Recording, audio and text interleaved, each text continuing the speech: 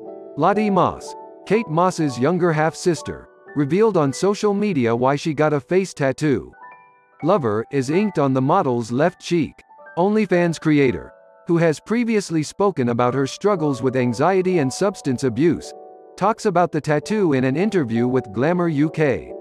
As a result of rehab, I have been on a journey of self-discovery. I've spent a lot of time in Bali, surrounded by nature, reading alone or spending time with like-minded people, and learning to love myself again while finally being free from my former life, she explained. That's why I decided to get my face tattoo. The word, lover, under my eye, she continued. Yes, it was impulsive, but after years of being so controlled, it was my way of expressing that I am free.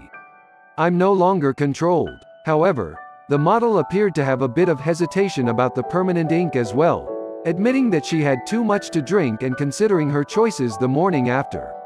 She documented her new tattoo on TikTok, saying, "This could have gone without doing, but I actually don't mind it, so it's here to stay. We'll learn to love it. The world will learn to love it.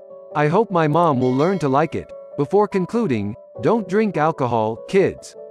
She also posted other glimpses at the ink on TikTok in a video captioned, "Waking up with a tattoo on my face," showing a close-up of the text. The voiceover jokes, "I win the Silly Billy Awards." She responded to "people who don't like my face tattoo" with, "I don't care. I don't give a damn.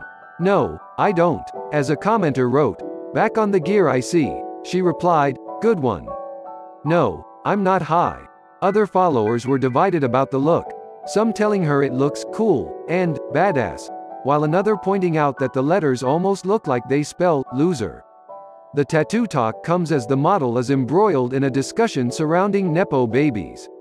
"I'm so sick of people blaming nepotism for why they aren't rich and famous or successful," she vented on social media as a response to the release of New York Magazine's Hollywood nepotism cover, although she was not mentioned in the viral article.